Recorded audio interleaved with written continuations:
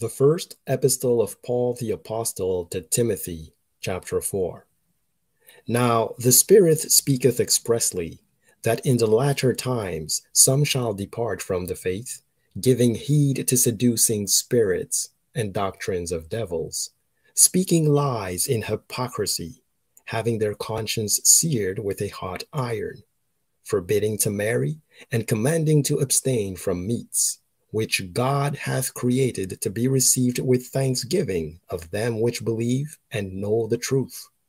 For every creature of God is good, and nothing to be refused, if it be received with thanksgiving. For it is sanctified by the word of God and prayer. If thou put the brethren in remembrance of these things, thou shalt be a good minister of Jesus Christ, nourished up in the words of faith and of good doctrine, whereunto thou hast attained.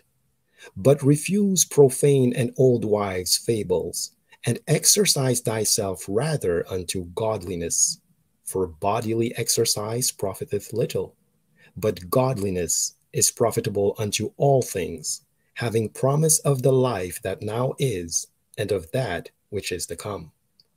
This is a faithful saying and worthy of all acceptation.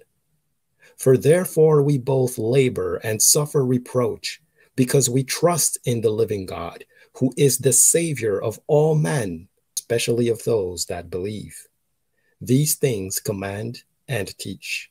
Let no man despise thy youth, but be thou an example of the believers in word, in conversation, in charity, in spirit, in faith, in purity.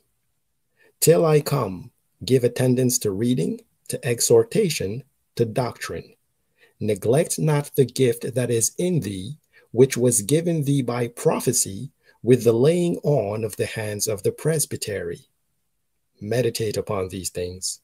Give thyself wholly to them, that thy profiting may appear to all. Take heed unto thyself and unto the doctrine. Continue in them. For in doing this, thou shalt both save thyself and them that hear thee.